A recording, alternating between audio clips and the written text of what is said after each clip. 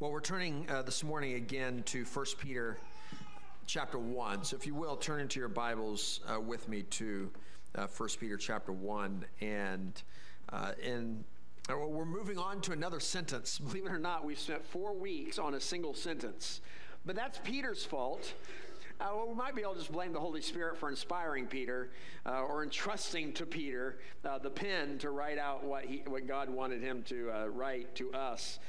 Because verses 3 through 12 are a single sentence. And we finally made it through that the last several weeks. And now we're looking at a shorter sentence in verse 13 and then another sentence in verses 14 through 16. This morning. And so we're going to begin reading with verse 13, all right? Let me read again what Miss Angie so beautifully read earlier and bring our minds back to this passage. In verse 13, 1 Peter chapter 1, Peter writes, "Therefore, preparing your minds for action." Preparing your minds for action and being sober-minded. So those are the two descriptions of the mental state that we should be in. Being in that mental state, then, set your hope fully on the grace that will be brought to you at the revelation of Jesus Christ. How many of you realize today that of all the grace that we have received, which we've received a lot of grace, would you agree with that? Say amen if you agree. Okay, we've received a tremendous amount of grace, but that is just a smidgen compared to the grace that is yet to be brought to us when Christ comes. We can't even begin to think about the mounds of grace that God has for those for whom he is coming to receive to himself. But he goes on, verse 14, new sentence, "As obedient children, do not be conformed to the passions of your former ignorance. But as he, God, who has called you is holy, you also be holy in all your conduct. Since it is written," and we'll see where it's written, "You shall be holy, for I am holy." This is the word of God for us today, and we want to give thanks to that. Lord, we pray that as we reflect on your words from 1 Peter, especially this great command that you gave millennia ago to your people, and you give it to today to us, your people, to be holy, for you are holy. Lord, let's understand that and to be holy by your grace. We ask this in Jesus' name. Amen.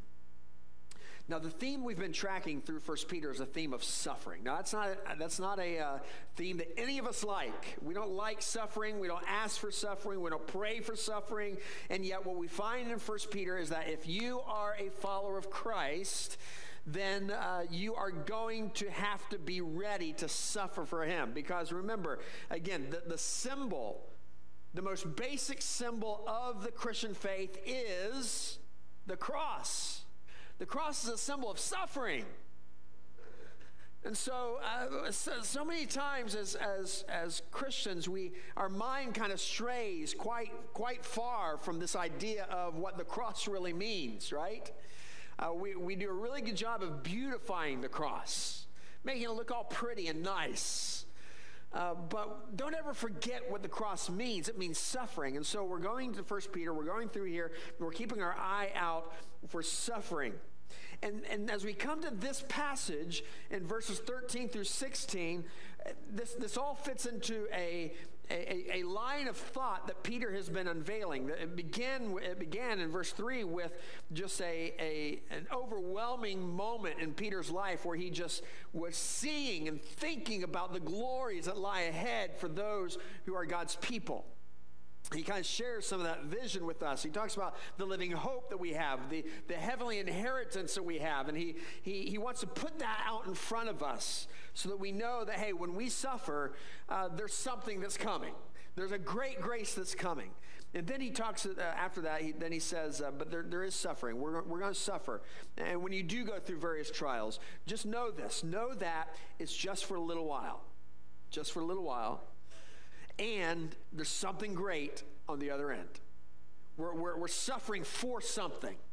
We're suffering. If we're suffering for Christ, we're suffering for something. But then he comes in this passage, and he wants to remind us that in our suffering, he wants us to be especially careful that we don't fall back into our previous ways of thinking. Now, when you have a headache, or when you have a stomach ache, or when you just don't feel well, I don't know, probably many of us, probably maybe most of us, we automatically think of, okay, what can I do to get rid of that, right? And take some Tylenol for the headache. Whatever you do for a stomach ache, or whatever other aches and pains you may have, right? That's almost become a part of our daily routine, has it not? You have a little bit of ache, you take something for it, right? Why? Because we don't like suffering. We don't like any kind of pain. We don't. And now be honest with me. How many of you, when you don't feel well, you get cranky? Anyone honest enough to, all right, raise your hand. Okay, we have a few honest people. The rest of you will meet you at the altar at the end of the service. But we do tend to just kind of, we don't feel good, and so then we don't feel good towards other people. And that's tough. That's a tough thing. Here's what Peter's going to tell us in this passage.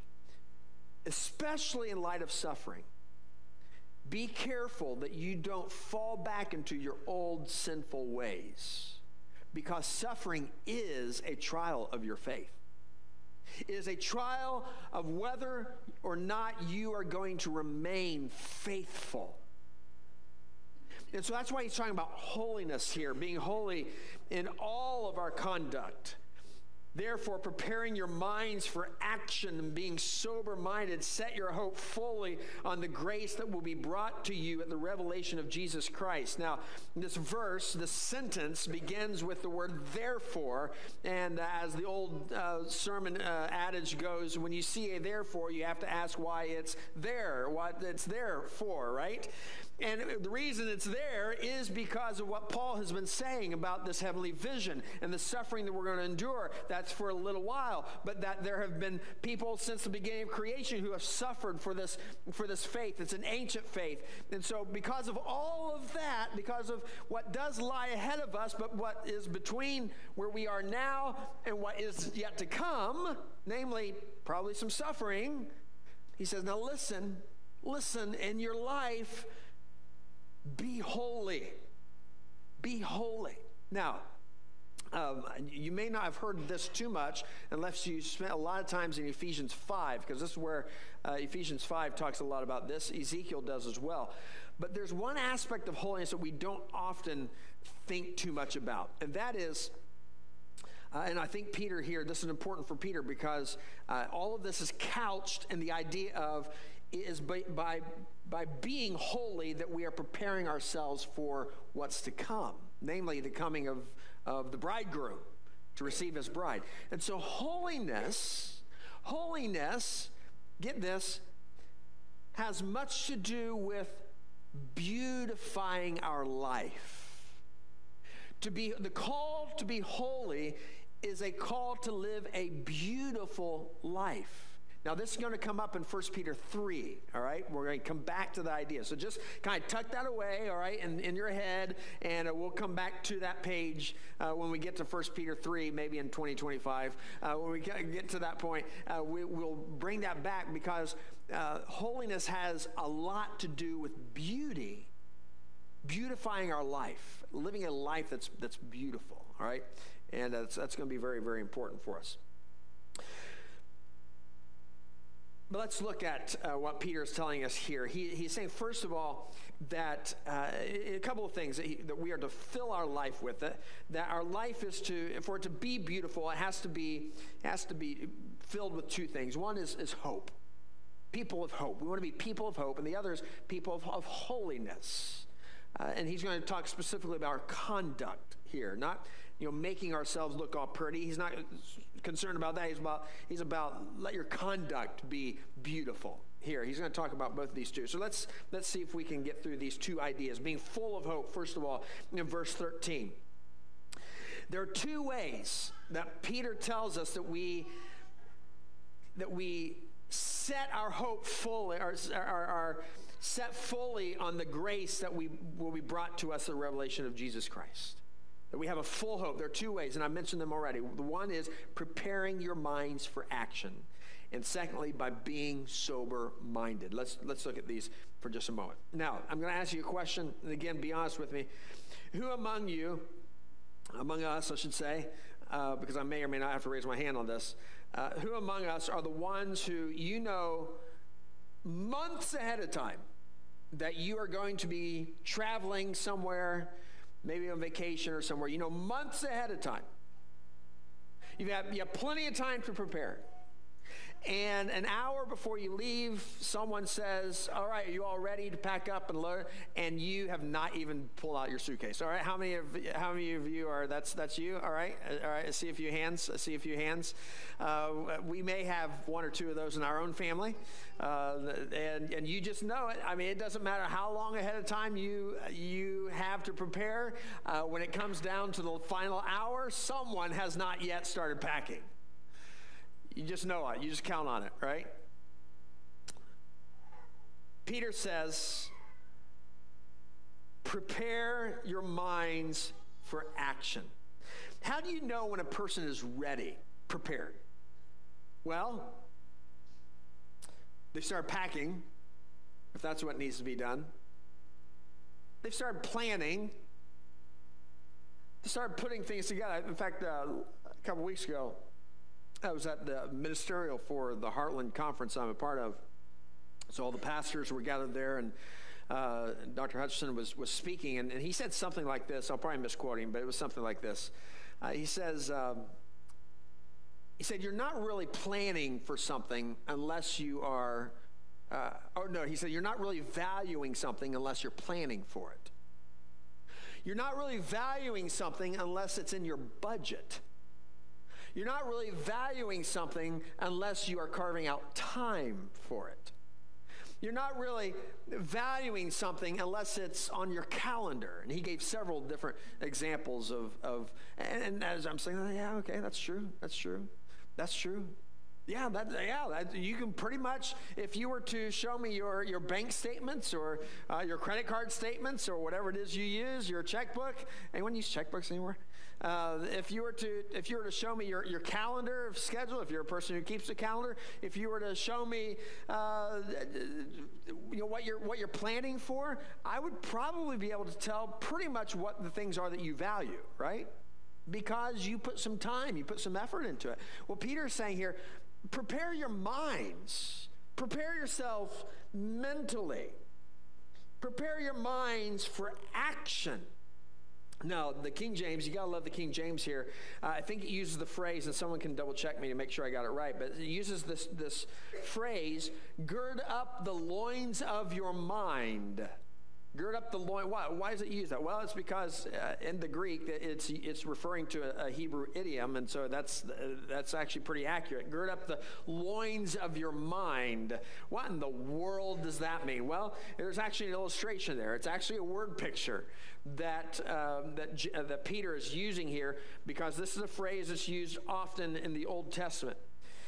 The girding up is what a soldier or an athlete would do. And of course, the ancient era, they would wear robes of some sort. They would wear some kind of robe. And if you were an athlete or if you were a soldier, of course, you had a different garb for that. But you knew if you needed, on a moment's notice, if you weren't properly clothed for battle or for a race, but you had your robe on, in order to run, what would you have to do? You'd have to pull that robe up and you'd have to tuck it into your waistband so that your legs were free.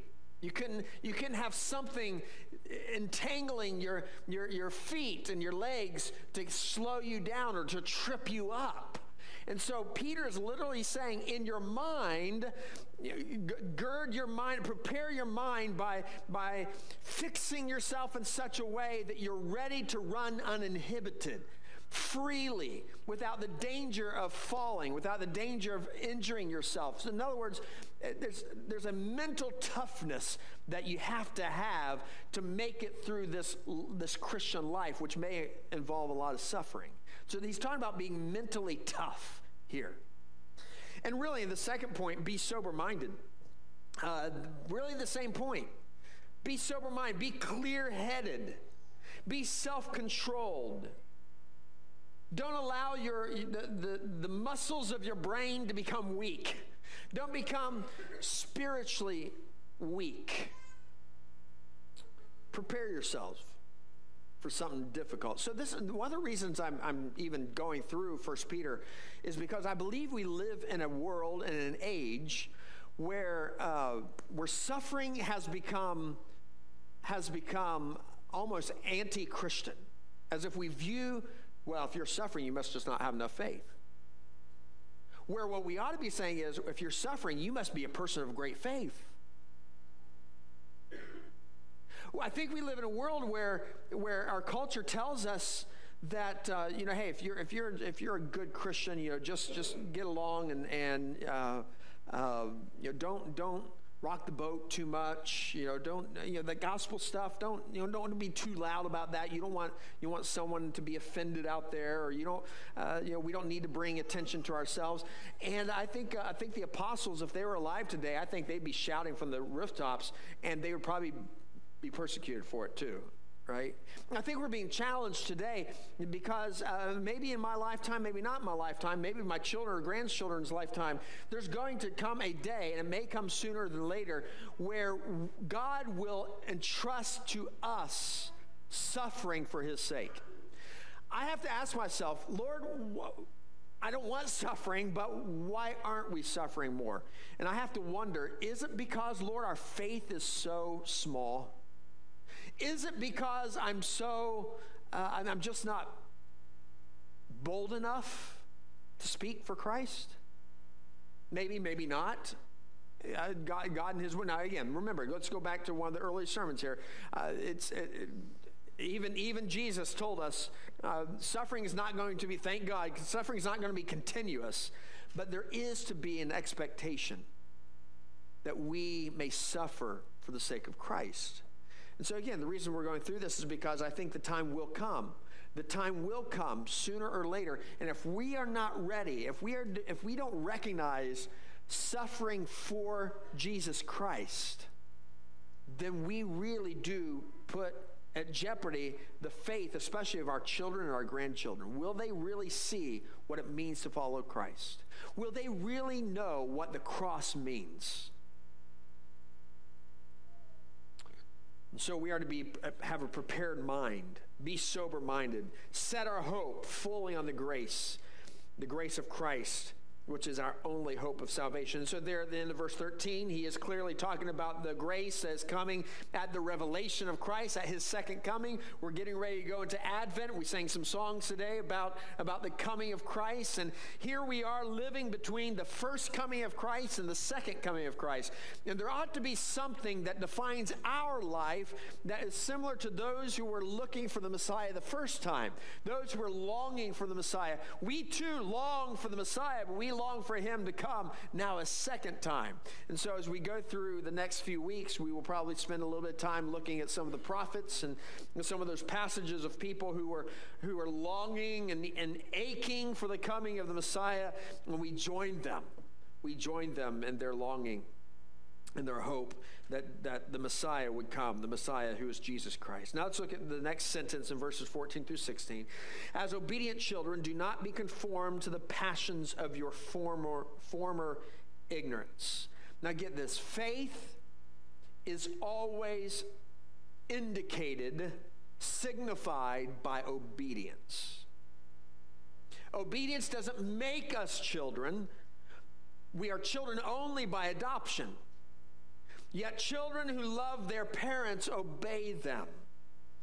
It is the estranged child who closes his ear to the father. As children, we are called to reflect the Father, to be living images of the Father.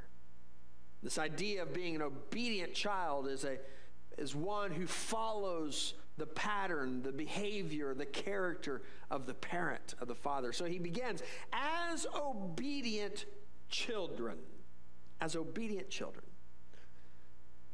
Follow the pattern. Follow the pattern rather than, he says, so there's a contrast here. Be obedient children, follow the pattern rather than following the pattern of our previous life. Do not be conformed to the passions of your former ignorance. Instead of following the pattern of the world or being conformed to the world, we're to follow the pattern of the Holy Father. Now, old habits die hard, right? Old habits die hard. I don't know what habit it is that you are trying to kick. I don't know what habit it is that you are trying to overcome. But if it is an old habit that just wants to drag you back into your old ways of living, those old desires of the flesh, those things that you have done your best to set behind you and never go back to, but this is a habit that just seems to just keep taking you steps backward. Can I tell you something? First of all, just keep fighting. Keep fighting, all right? Keep praying. Share that with some brothers or sisters that they can come alongside you to help you overcome those things, because we have here some clear truth. That is, we are to give our best effort and prepare our minds first to conform not to the world, not to our previous life, but to our Father in heaven. To conform our lives to Him, to Jesus Christ. As obedient children, do not be conformed to the passions of your former ignorance. Now, that's interesting. He says not to be conformed to the passions of your former ignorance. You remember your old life? You just always did whatever felt like it was the right thing to do or the best thing or whatever would feel good at the moment. It's just your passions, your desires controlled you. Now, if we were honest with ourselves, we might have to admit more than what we might care to that sometimes our passions get the best of us. It's really hard to go downstairs and resist the monkey bread on Sunday morning. It's really hard at Thanksgiving to not try all of the desserts on the table, right? And there are some things are really, really difficult, but we're not to be controlled by those. And whether it's food or something else, God expects us, He wants us to exhibit, yes, some self-control, begin to develop a fortitude that will bring I think I've learned this. I mean, I should say I am learning. Food is one of the most difficult things to control. You can say amen. It is one of the most difficult things to control. And I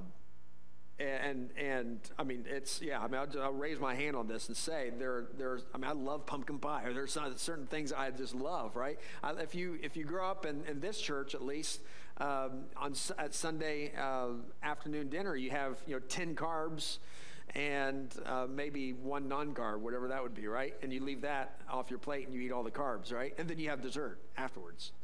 It's just we love our mashed potatoes and gravy. We love our noodles, right? Beef noodles, or maybe you have turkey noodles today. I don't know what you have today, but we love that stuff. But it's a difficult thing, and it's all right to say I'm having a hard time overcoming this particular desire. It's okay to say that. All right. It's all right to say that. Why? Because we're all in the same boat. We all have to overcome those things. And God has invited us. How do we do that? By preparing our mind. The battle's right here between the ears. That's where the battle begins. That's why Peter, specifically under the Holy Spirit's inspiration, is directing his attention to our mind. Get your mind in the right place. Right? Get your mind in the right place and the heart will follow. It is really, really difficult to keep our minds in the right place, though, isn't it? If it were easy, Peter wouldn't even have to tell us to worry about it. It's really difficult. When you are, when you're running a race, Pam, when you're running and you're at whatever mile for Pam, probably 60. And your body is telling you to stop, but you're just ahead. You're going to finish soon, right? Everything in your body is telling you, and your mind is telling you stop, right? It's a mental battle. It's a physical battle, but it's a mental battle. Some of you, even this very week and probably this coming week, you will face some things. And guess what? The battle's going to take place first right here. Right here. Now, here's what's dangerous. What's dangerous is when we think to ourselves, okay, I've got this. It's just in my mind. I've got this. I don't need to tell anyone about it. It's just in my mind. Just make up my mind. Now, we call that white knuckling it. Anyone know what I'm talking about? Yeah? Where you just think you can just get a grip on it and hold on as tight as you can, and just on your own you can overcome this. Now, I will say, you're not going to overcome without some mental preparedness, all right? But you can't do it on your own. You can't do it on your own. It's not just grip that seat or hold on and just try to white knuckle it through. That's not what it's about. But it's about receiving the grace that God has given to us, first of all through the Holy Spirit, but through his people as well. And this is why it's so important for that mental battle that takes place in your mind, for you not to just keep it in your mind, but to find someone that you know cares for you and loves you and is willing to help carry that burden so that they can help carry that, because then that takes the battle not just from the mind, but it takes it and it actually will bring it out so it's out there on the open. Because here's the thing, the enemy that is the most dangerous is the one that you don't see, right? And you may think that you see the enemy. The enemy is far, let me just say, the enemy of our soul is a lot smarter than what we are.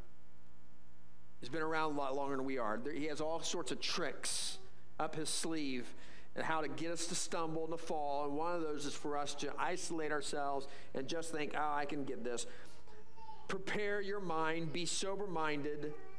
Be obedient children. That means follow after someone, namely our Father, but follow after the spiritual parents that God has given you as they are following Jesus Christ. Well, let me move on. So there's a great contrast there in verse 14. And it reminds me of this verse as I was reading it a week or two ago. It reminded me of the baptismal renunciation. By the way, if there's anyone here that you would like to be baptized, you're a believer and you've not been baptized, please talk to me. And we actually have a class coming up and beginning in January in preparation for our next baptismal service. But I want to make sure that you get placed in our list. But this is the baptismal renunciation. And we would do well to repeat this often. But it says this: do you renounce the devil and all his works, the vain pomp and glory of the world? Yes, this old English. With all the covetous desires of the same, the carnal desires of the flesh, so that you will not follow or be led by them. The baptismal candidates respond, I renounce them all. A great renunciation. You see, to prepare your mind, you've got to say no like you mean it, right? I think it's Brother David Fulton. I think he has a sermon. Someone, you have to remind me after the service, but he has a sermon, and I remember he gives this illustration. I don't remember the whole illustration, but I remember he really emphasized, like, you've got to say no like you mean it, right? Saying no like you mean it, not just like, no, I don't think so. Maybe not right now. No, like, no, once and for all. And then you got to keep saying it, right? No to this and yes to the right things. No to that, yes to that. Have you ever had to you've been all alone, all by yourself for some reason, and you just had to say no out loud just for yourself? Has anyone ever been there? I have. Anyone else have been there? All right. Okay, so 3 of us. All right. I'm glad I shared that experience too. Thank you. Yeah, you have to say no. I won't think that. No, I'm not going to allow my mind to take me down that road. I refuse. You know what? Maybe more of you need to be saying no out loud when you're all alone, all right? And maybe there are some things that you need to be saying yes to. Yes to this. Yes, this is the path that God wants me to go. This is where my mind should be going. So yes, I'm going to go that way.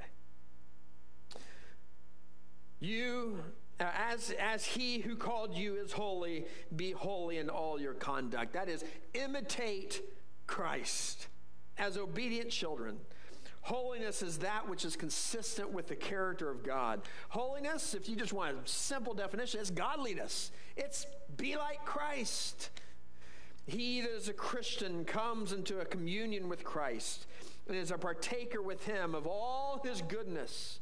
And therefore, seeing that Christ is holy, his members must also need be holy, or else deny that Christ is holy. There's no part of our life that is untouched, or that God intends to leave untouched by his sanctifying grace.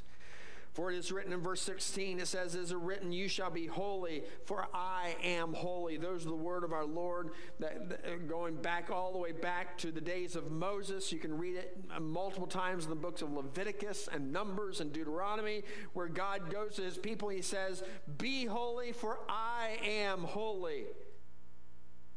He's quoting particularly, one of my favorite passages is the love chapter of the Old Testament. You know what the love chapter of the Old Testament is? It's Leviticus 19. You should mark that. Leviticus 19 is the love chapter of the Old Testament. It really kind of goes into Leviticus 20 as well. Beautiful passage, just powerful, referred to many times later in scriptures. And here, among other times, the Lord says, "You shall be holy, for I am holy." Now, interestingly, the calls to holiness in the Old Testament, they appear in two different ways. One is that we are to consecrate ourselves. We are to sanctify ourselves. Be holy, sanctify, consecrate yourself, set yourselves apart. We see that command multiple times, especially in Leviticus. But then there's a second way in which we are sanctified, and that is, as in Leviticus 20, verse 8, where God says, "I will sanctify you to myself." Now, both of these are true. We consecrate ourselves, we purify ourselves, and God sanctifies us. Both those are true, but how can we reconcile those? Well, first of all, we cannot just simply sanctify ourselves. It's not within our power. We must have the grace of God. The command to cleanse ourselves, to purify ourselves, and the invitation to be cleansed by God means this: that we consecrate ourselves by allowing God's purifying work to take place in our lives. It is a theology of non-resistance. Just don't resist what God is doing in your life. That's how you consecrate yourself. You submit yourself to the sanctifying power of God, because only God can make you clean. It is saying yes and only yes to God's sanctifying grace in our life. Sanctification is what God does for us, in us, to us, for those who are receptive to his grace.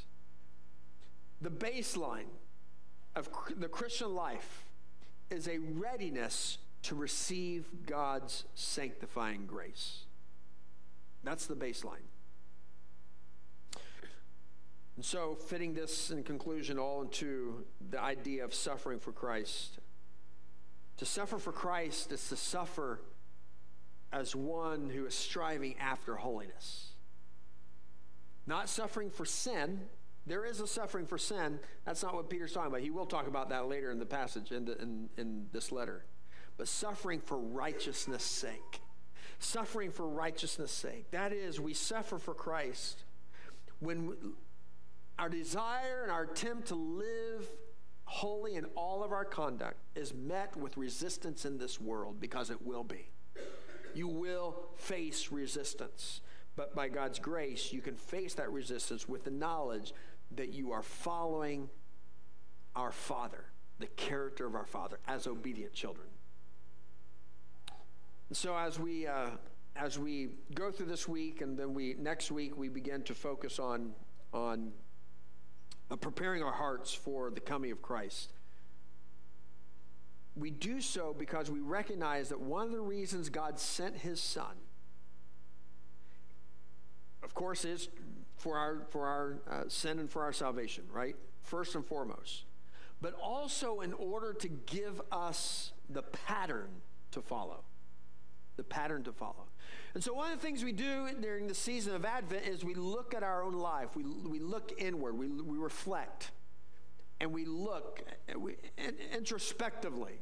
Lord, how can I be better prepared for your coming? And so we will try to impress upon ourselves not only the duty, but the invitation to be a prepared people. For Christ is coming again, and with him he is bringing the grace that we hope for. Praise be to his name. Would you stand with me this morning? I'm going to invite those who are going to help serve communion this morning, and we're going to receive the elements at the conclusion here of the service.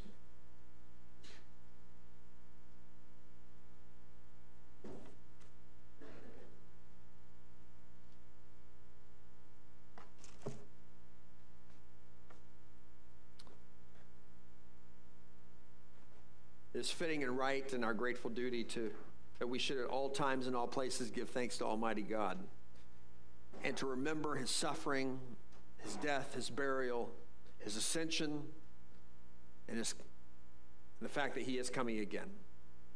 And so we want to make our humble confession to the Lord. Would you join with me as we recite the Lord's Prayer? Our Father, who art in heaven, hallowed be thy name. Thy kingdom come, thy will be done, on earth as it is in heaven. Give us this day our daily bread, and forgive us our trespasses, as we forgive those who trespass against us. And lead us not into temptation, deliver us from evil. For thine is the kingdom, and the power, and the glory forever. Amen. Jesus said, I am the bread of life. Your fathers ate manna in the wilderness, and they died. This is the bread that comes down from heaven, so that one may eat of it and not die. I am the living bread that came down from heaven. If anyone eats of this bread, he will live forever. And the bread that I will give for the life of the world is my flesh. For truly, truly, I say to you, unless you eat the flesh of the Son of Man and drink his blood, you have no life in you. Whoever feeds on my flesh and drinks my blood has eternal life, and I will raise him up on the last day. For my flesh is true food, and my blood is true drink. Whoever feeds on my flesh and drinks my blood abides in me, and I in him. Almighty God, we ask that you would consecrate these elements of bread and wine, that and receiving them, we may receive them in faith and receive grace from your hand. In Jesus' name. You who do truly and earnestly repent of your sins, are in love and charity with your brothers and sisters, you intend to lead a new life, following after the commandments of God and walking henceforth in his holy ways, Christ extends the invitation to you to come and to receive this sacrament to your comfort and make your holy confession to Almighty God.